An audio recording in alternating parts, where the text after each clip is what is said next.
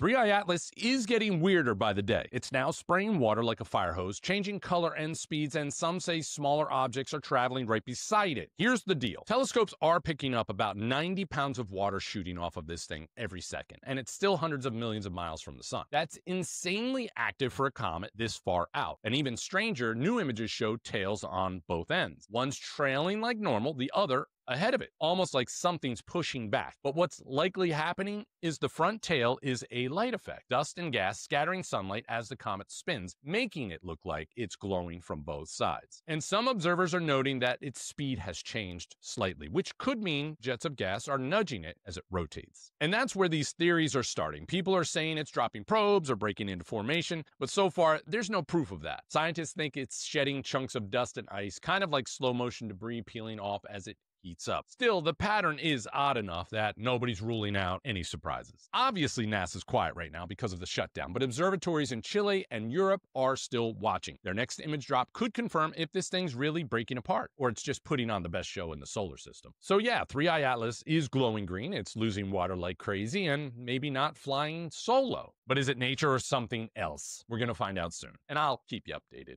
But until then, is this a mostly true alien story or not?